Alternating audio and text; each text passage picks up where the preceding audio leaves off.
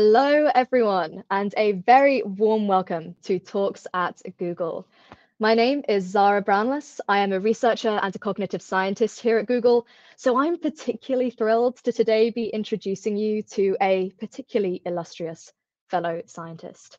Not only are they the author of the recently published Little Book of Exoplanets, but Joshua Winn is Professor of Astrophysical Sciences at Princeton University and also just happens to be co-investigator on an ongoing NASA mission that, as we speak, is searching for planets orbiting the brightest stars in our sky. Now, luckily for us, Josh himself is a bit closer to home. He's currently going to be joining us from New Jersey in Princeton, not a stone's throw away from where I am currently based in Manhattan at Google's offices here. And also, luckily for us, we are going to be getting a personal half-hour tour through the fascinating and, quite frankly, surprising science of exoplanets from, quite literally, the man who wrote the book. So we're going to have a 15-minute discussion after Josh finishes his half-an-hour walkthrough, but I'm so excited to hear everything he has to teach us. Josh, I'm so grateful you're here with us. Over to you. Thank you so much, Zara. And thank you to everybody for tuning in. I always find it inspiring when people spend their precious free time learning, just expressing their curiosity. And I'm going to try to make it worth your while. I'm going to show you our little corner of the universe where we study exoplanets. So first things first, what is an exoplanet? Well, I'm sure at some point in your life you have been thinking about exoplanets, even if you hadn't used that term, because again, at some point, you were outside on a clear, dark night, looking up at all these stars, and you started wondering. You know that each of these points of light is some distant star, just as hot and luminous as our sun. And you wondered, do any of those stars have planets circling around them? Are there other solar systems that resemble ours? Are there any creatures on those planets looking back at me, wondering the same thing? So, in those states of mind, you've been thinking about exoplanets. An exoplanet is a planet, but it orbits another star, not the sun, well outside our solar system. Even the nearest exoplanets are light years away. It's a very new, rapidly advancing field of astronomy, one of the most exciting areas in astronomy, driven by new technological developments. At this point, we have about 5,500 exoplanets that we know of. On the other hand, it's a very old field in the sense that people have been wondering about this for centuries.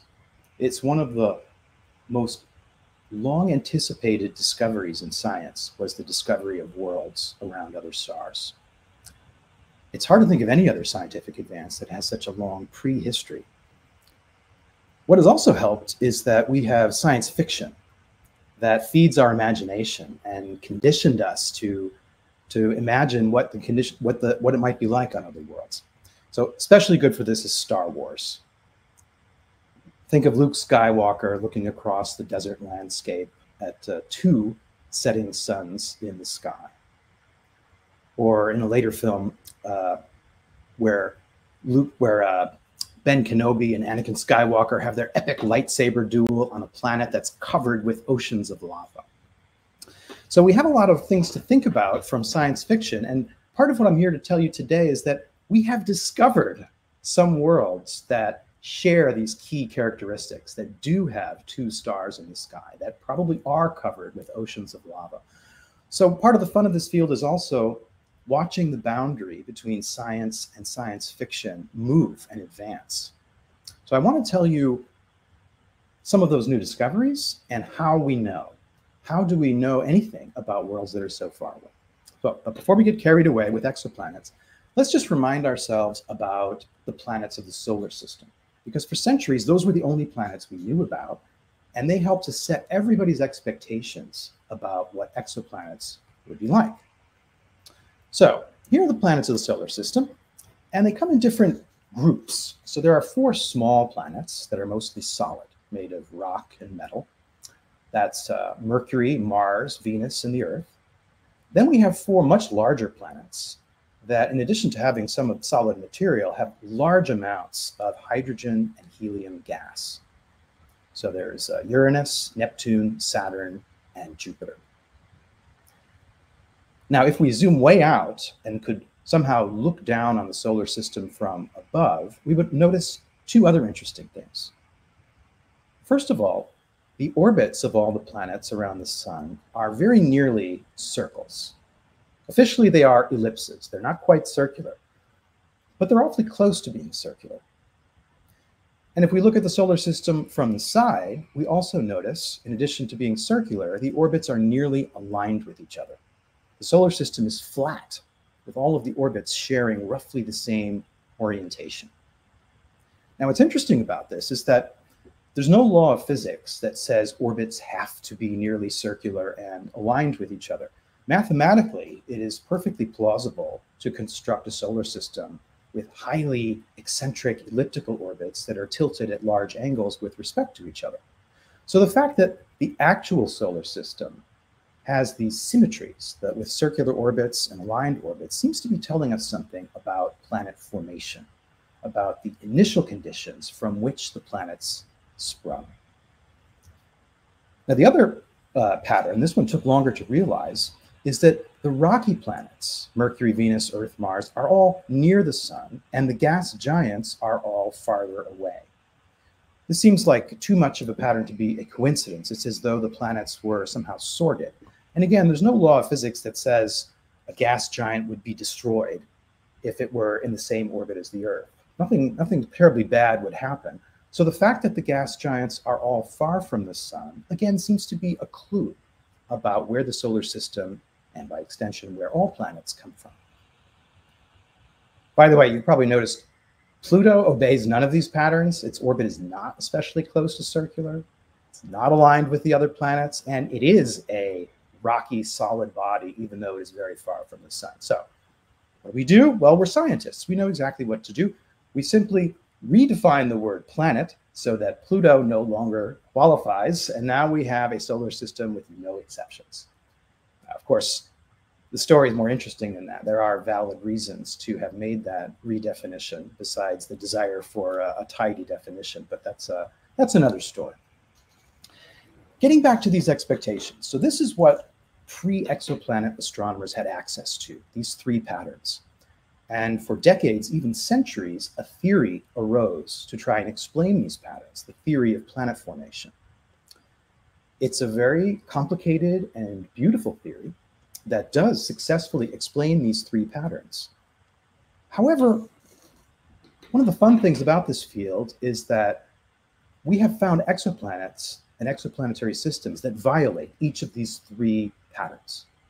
So there was something missing, or maybe even something fundamentally wrong with the theory of planet formation. And given our limited time, I won't even endeavor to explain it. All that you need to know is that this theory was deeply entrenched in the minds of astronomers and set all of our expectations for what exoplanets would be like. They would have circular orbits aligned with each other, with the rocky planets on the inside and the gas giants on the outside. Now, the test of any theory is whether it makes correct predictions. So that's one of the main reasons why we like to study exoplanets, is to try and figure out the correct theory of planet formation. The problem, though, is that exoplanets are, to put it mildly, very difficult to detect. They don't emit much light of their own, and they are much smaller than the stars that they orbit. So it's often compared to the problem of trying to see a firefly and someone is shining a searchlight right in your face.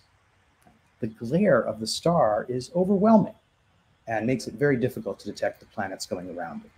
So the first thing you might think of doing if you are asked to find an exoplanet is to get your hands on one of the world's best telescopes, point it at some nearby star, and take a picture. And what you might hope to see is the star at the center of the picture, and then a few fainter dots surrounding the star that would represent the planets. However, when you actually try to do this, you get an image more like this. This looks like an object surrounded by rings with spikes coming out of it. All of those are artifacts. Those are optical artifacts. They're not really out there in space. What's really out there should be a star whose light is confined to just one pixel in the image. But because of all sorts of practical problems, the starlight spills over many pixels in the detector, thereby spoiling our view of the much fainter dots, the planets that might be underneath. So this so-called direct imaging method of just taking a picture and looking for planets is very difficult, bordering on impossible with current technology. It's not totally impossible, and there are a few dozen special planetary systems that have been directly imaged in this way. But that's only a few dozen out of the 5,500 known exoplanets. Most of our knowledge about exoplanets comes from other methods, more indirect methods, sneakier methods that rely on our knowledge of physics and our ability to measure the properties of starlight with extreme precision. So I want to talk about two of those methods, the two methods that have resulted in by far the largest numbers of known exoplanets. The first one is based on the fact that when we teach our students the planets go around the sun, that's not exactly true. What's really happening is that the planets and the sun are all going around the center of mass of the solar system. So here, if you have just one star and one planet and you set them moving, what you see is the planet is indeed going around the star, but the star is circling around too. It's being pulled by the planet. Right? Newton's third law, if the planet is pulling on the star, if the star is pulling on the planet must also be pulling back on the star. Now that doesn't cause the star to move very much because the star is so massive, but it does move. And that gives us our way in because we have very powerful ways these days of detecting the motions of stars. And one of those methods is based on the Doppler effect. Probably most of you have heard that term, the Doppler effect, but if you need a reminder, and I hope the sound comes through here, this is the Doppler effect.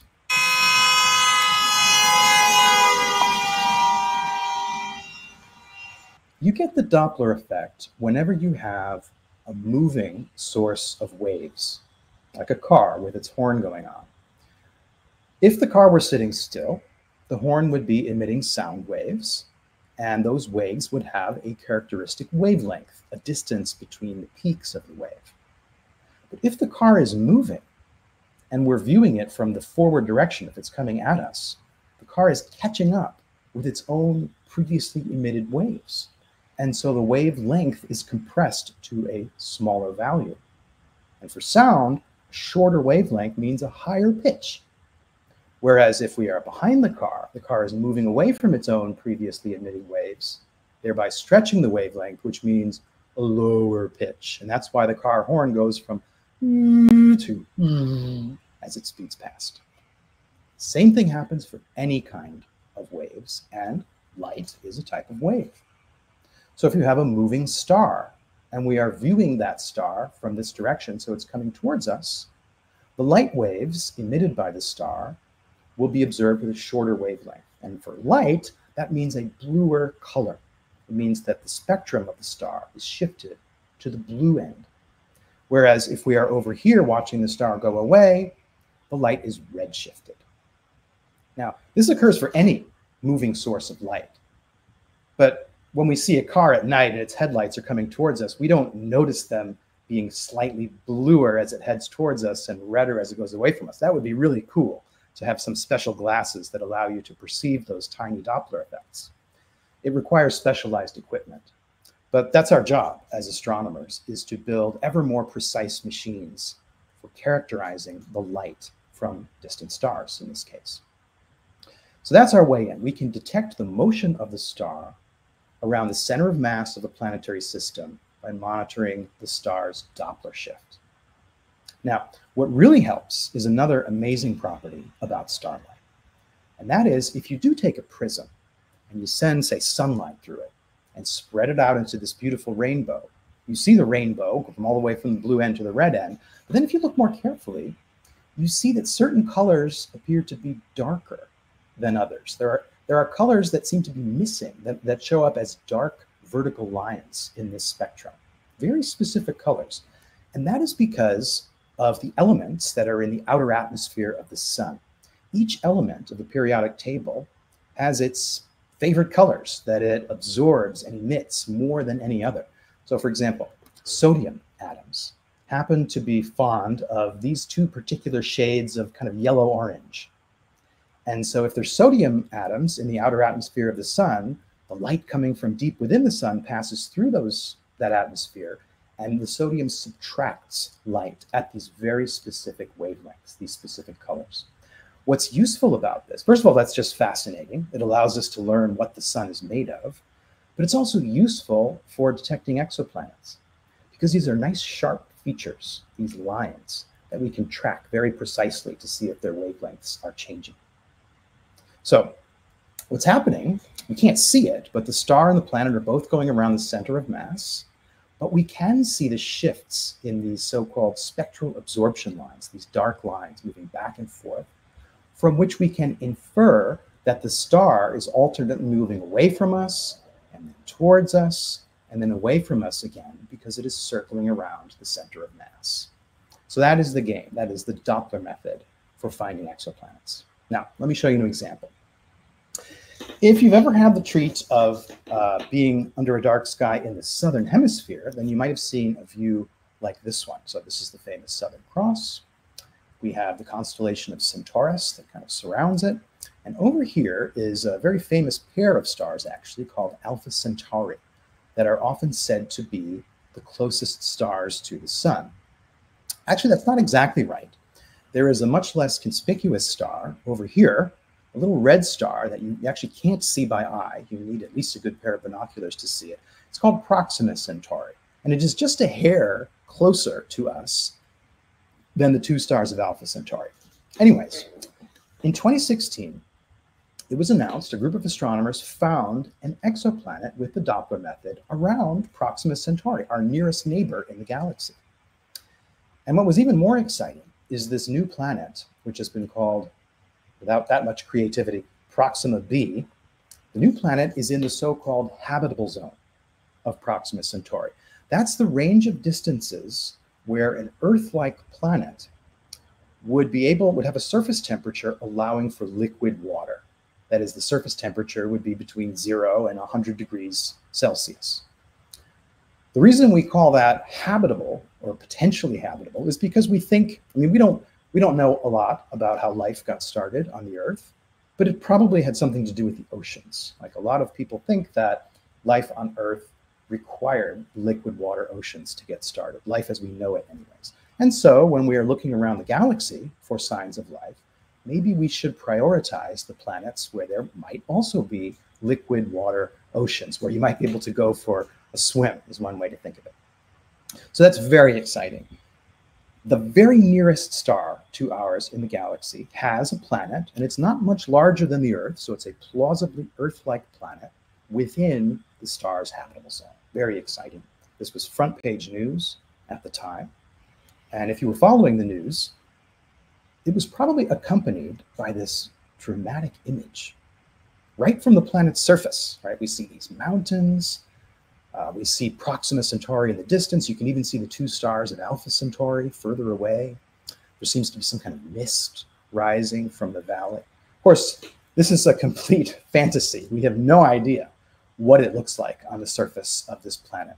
Our information about exoplanets is very limited. In fact, everything we knew about the planet at that time is in this chart.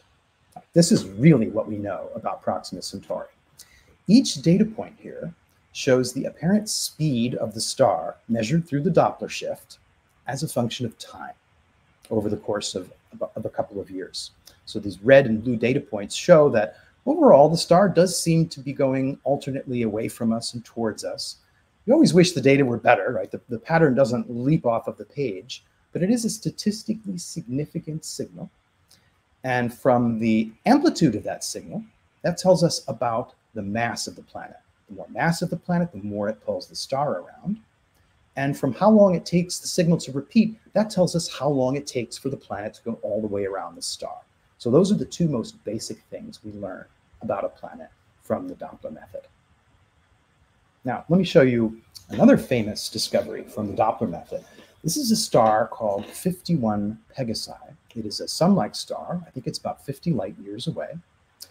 And it was announced in 1995 that an exoplanet was orbiting this star. And it wasn't exactly the first exoplanet discovery.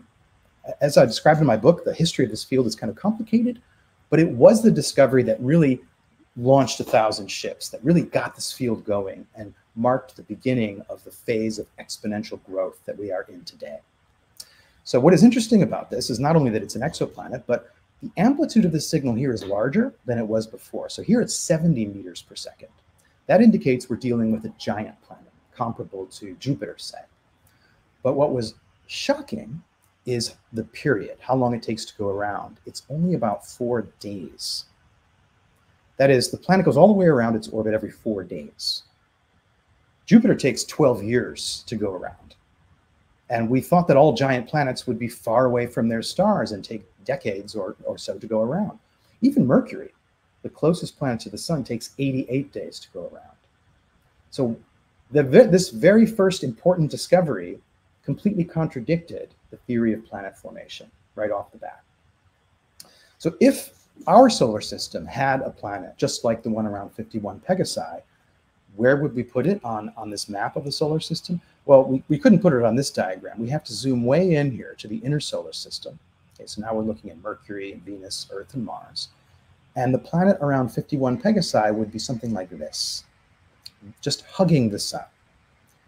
This is a newly discovered category of planets that has been called, again, without that much creativity, hot Jupiters. They are presumably giant planets, mostly gaseous, like Saturn and Jupiter, but they are much closer to their stars than any of the planets is to the sun.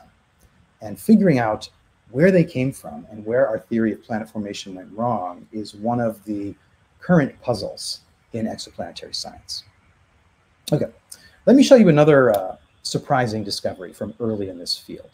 This is again a chart showing the speed of a star, either away from us or towards us, using the Doppler effect. In this case, it's over about 200 days. And this star was doing something much stranger. It was moving away from us at 600 meters per second.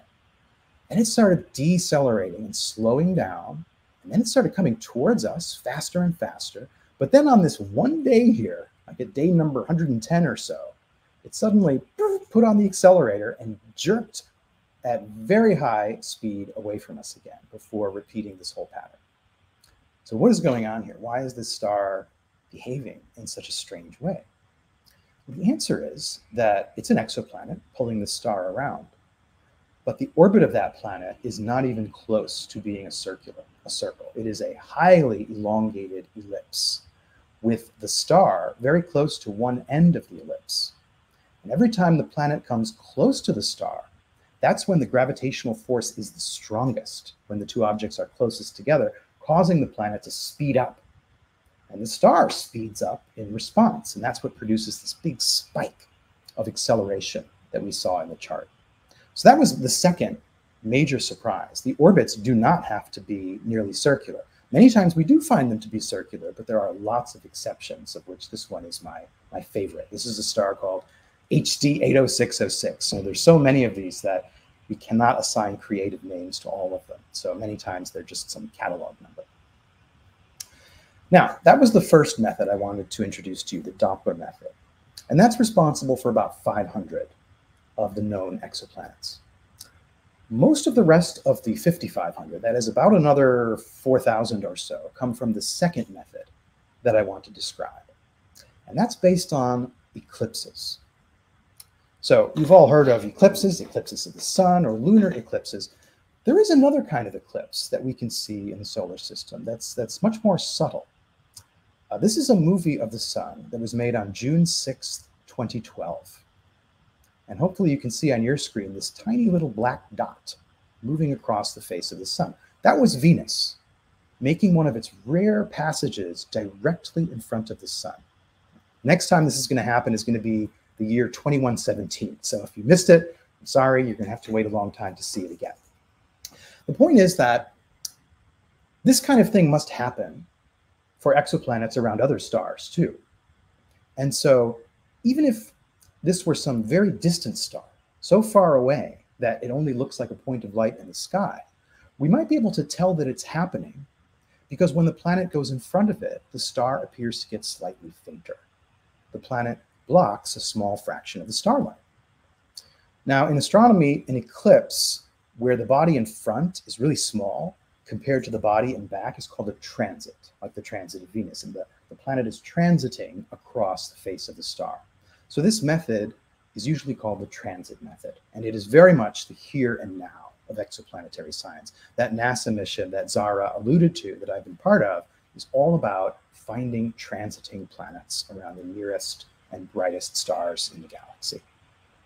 So here's some real data. This is the data that was used to detect a particular exoplanet called WASP-12, another one of my favorites. What we're looking at now is not speed, but instead brightness of the star as a function of time. And every day or so, this particular star drops from its usual brightness by about 1.5%. And that is because there is a giant planet, a Jupiter-sized planet, whose orbit carries it directly in front of that star from our particular point of view in the galaxy. And then it repeats every day. So in this case, what we get to measure the period, again, from the time it takes between these events. And from the amount of light that's blocked, we can measure the size or the diameter of the planet, because that's what determines how much light is blocked. So this is another hot Jupiter. A very important discovery that was made with transits is shown on this chart. This is an object called Kepler-11.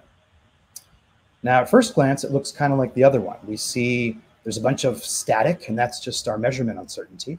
But then you see these dips here. Doop, doop, doop.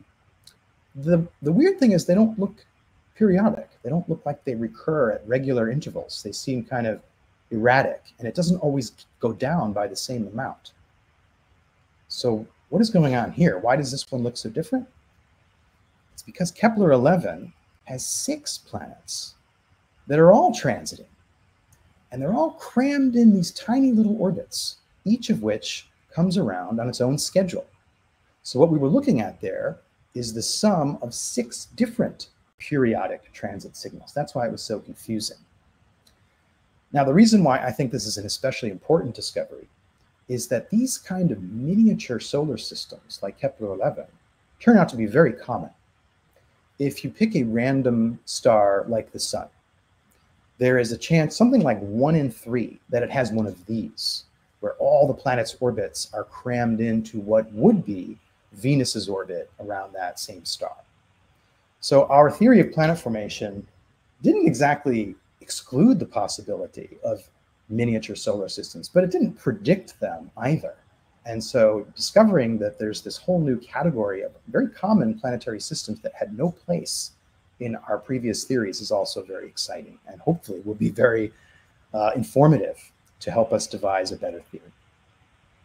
Okay, now let me show you, I promised I would show you some sci-fi worlds. Okay, so let's get to that. This is an object called Kepler-78. So again, this is a transit discovery, so we're looking at brightness versus time. And I want to impress upon you the numbers here on the vertical axis. These are very tiny changes in brightness that we are now capable of measuring. So this particular star got fainter, a few numbers in the 4th decimal place. The brightness went down by just this tiny little amount. That tells us we're dealing with a roughly Earth-sized planet. And it repeats, it looks like every 10 units or so. And when you look at what the units are, it's surprising. These are hours. These are not days or months or years. This is a planet that is going around its star roughly every, I think it's about 8.25 hours. So the time it takes to get a good night's sleep, this planet has gone all the way around its star. It is almost as close as it is physically possible to be to the star without being destroyed. Now, some of you might have also noticed there's a second dip here. It doesn't look so prominent, but it looks like in between these transits, there's another dip in brightness. What is going on there? What's going on there is wonderful. So we can't see this, but here's what we're supposed to imagine. The planet is going in front of the star, and I'll try to stop the movie here. So when the planet is in front of the star, that's when we see this big dip. But then afterwards, the planet continues on its merry way around the star.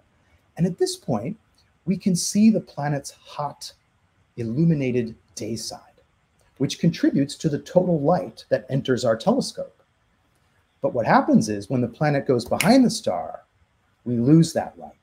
That is the second dip here. And what's exciting about that is by measuring the size of this dip, we can tell how much light the planet is emitting. And that tells us what the temperature of the planet is.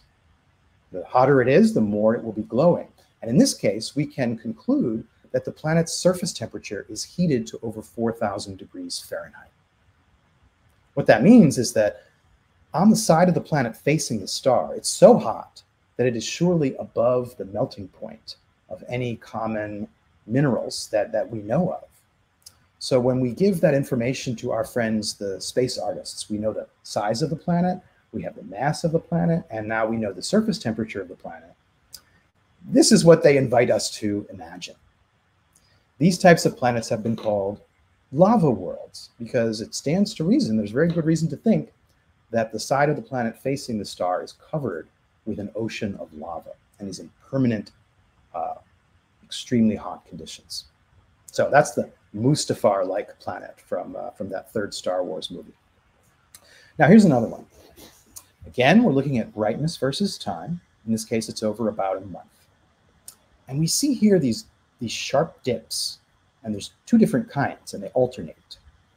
And these dips, during these dips, the brightness of the star goes down by more than 15%, in this case, 20%. That's way too big to be a planet. A planet would not produce a brightness dip this big.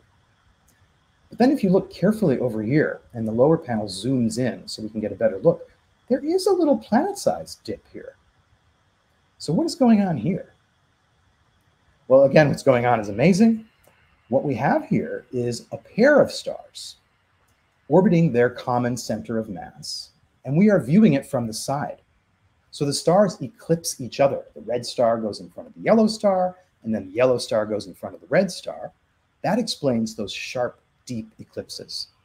But then in addition, there is a planet whose orbit I'm trying to follow with my cursor, whose orbit loops around both stars. And every time it comes around, it transits the yellow star and it transits the red star. And so now, but at this point, we have 4 or 5 years worth of data, and there's no question that that's what's going on. All of the data fit this premise that the planet has 2 stars in the sky.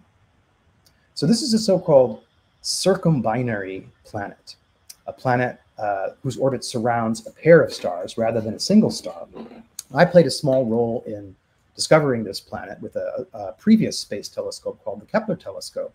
And so I can tell you for sure that the science team that was involved in the discovery, we were excited about testing the theory of planet formation because that theory, some variants of that theory predicted that such planets should be impossible, that the constantly shifting gravity of the moving stars would stir up the material too much and prevent it from forming planets.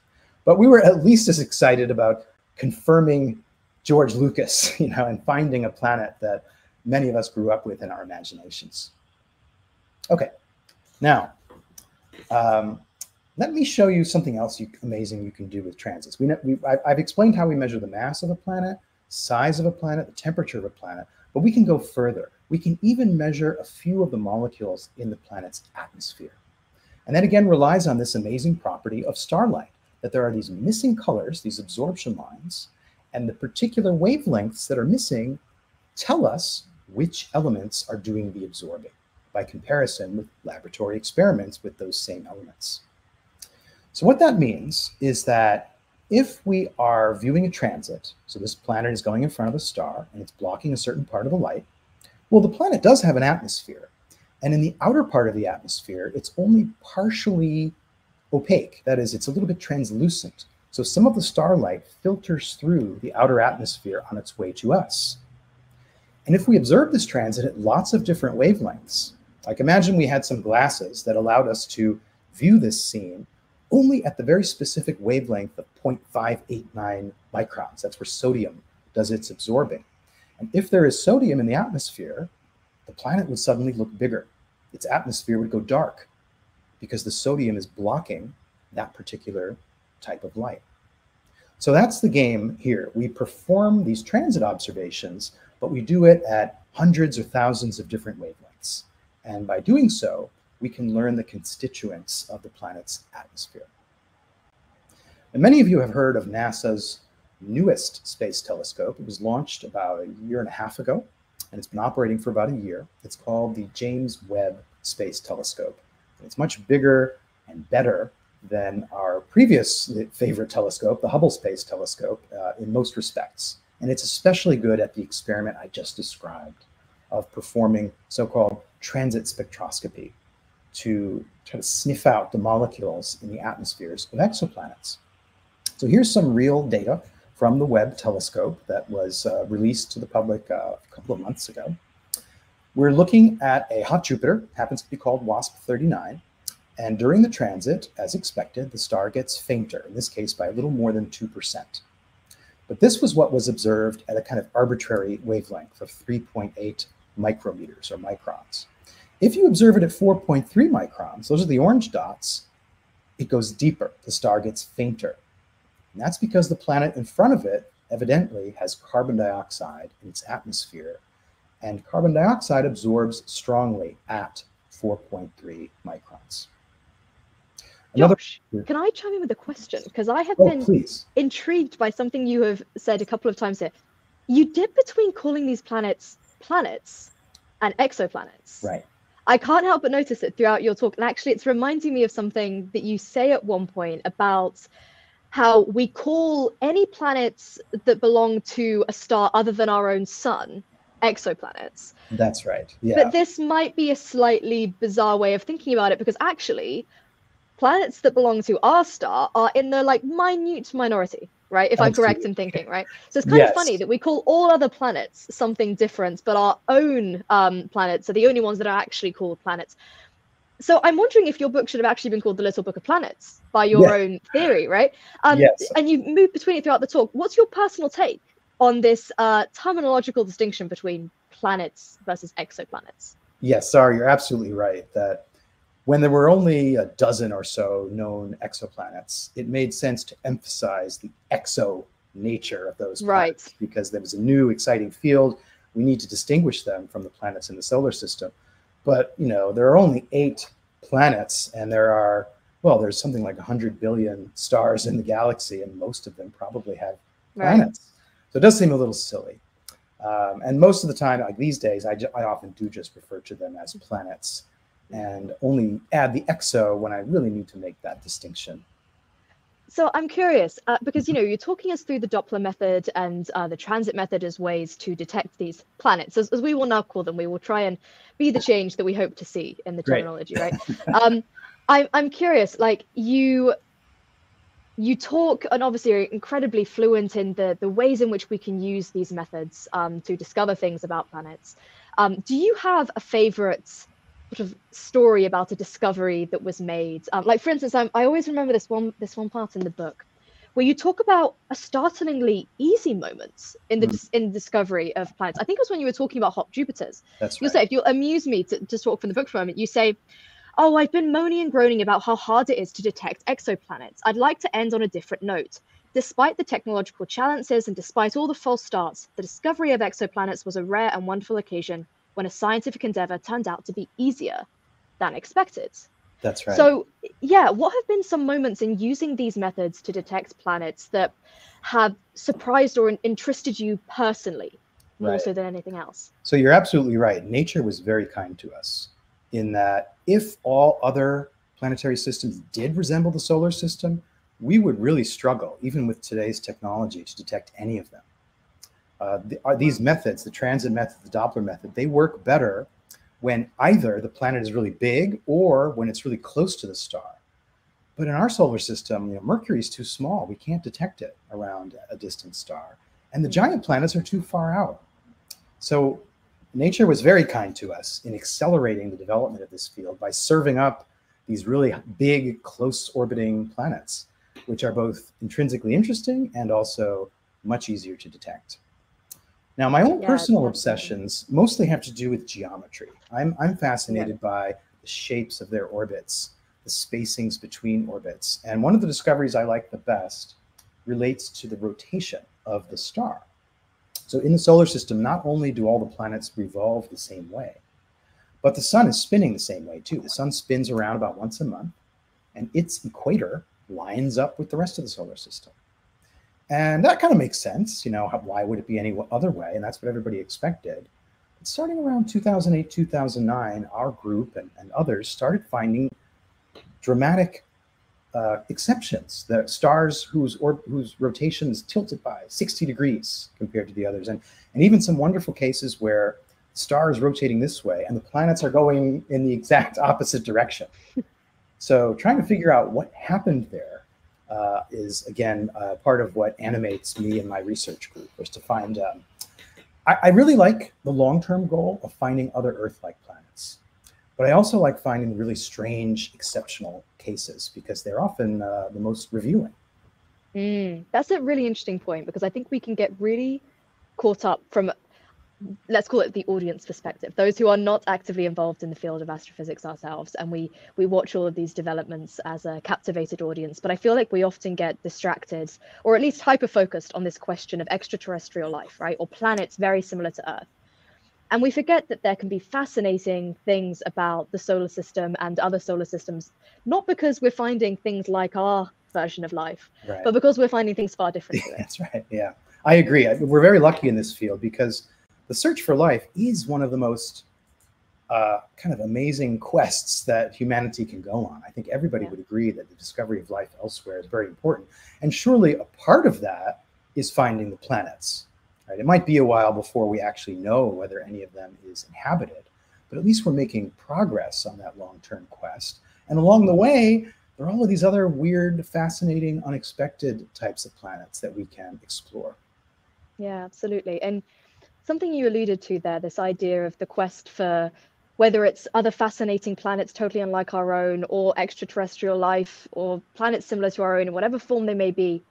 All of these things are quests that may outlast you or I, or indeed anyone alive today, right? They are missions that may very well stretch beyond our collective lifespans. That's right. As someone working in a field that is that huge, and I think, I have colleagues in tech, and I'm sure anyone working in a scientific field can relate to this phenomenon to a degree, right? The idea of trying to march ceaselessly towards a discovery or a milestone that may elude you in your personal life.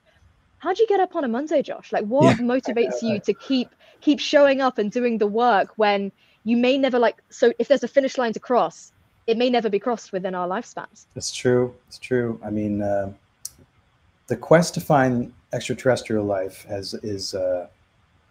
we have no idea how long it's going to take. It could be years, decades, centuries, millennia. Some of the people in my field call it the holy grail of exoplanetary science, this idea of trying to find conclusive life, evidence for life. That kind of worries me, because in the stories, I don't think King Arthur ever found the holy grail. Right?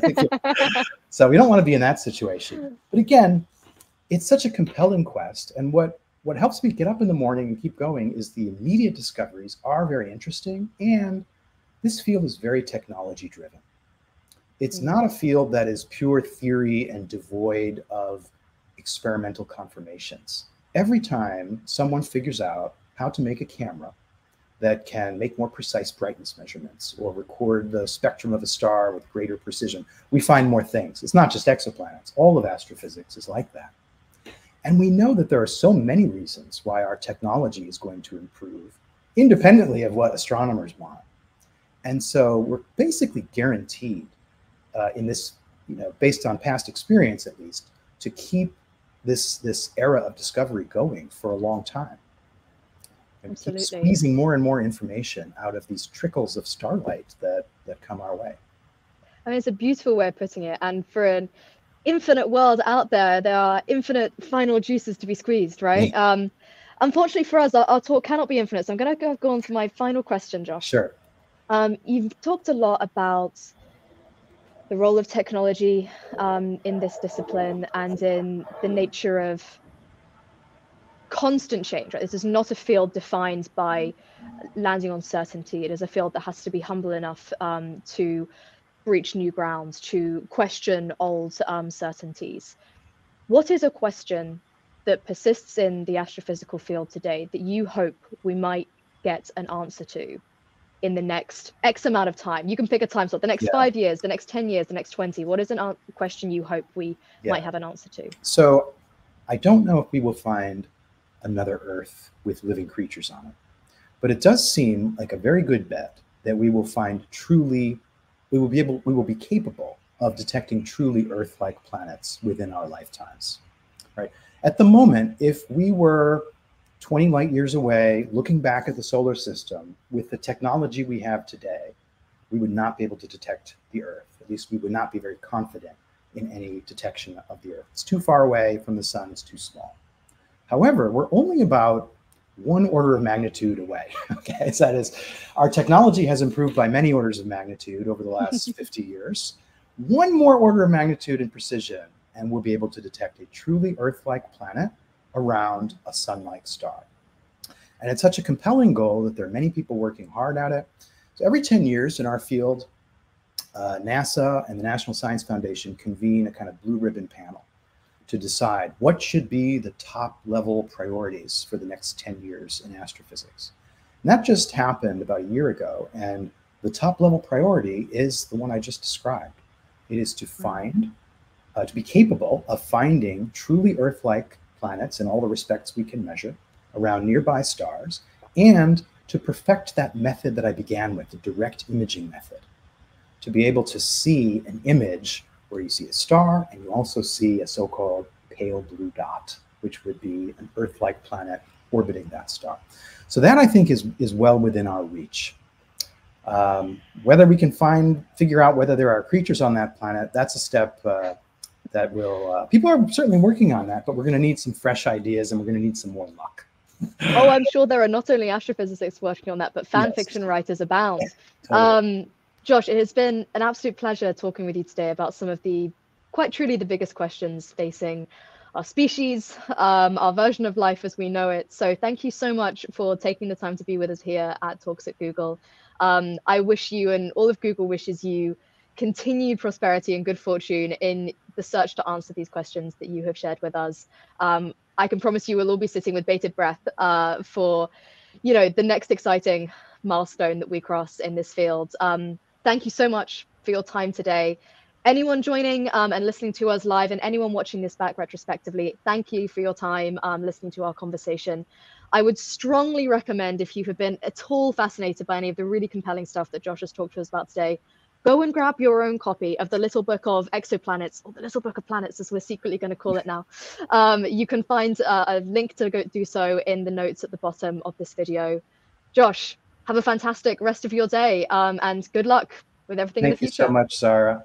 Thanks, everybody, for tuning in. Bye. Bye, everyone.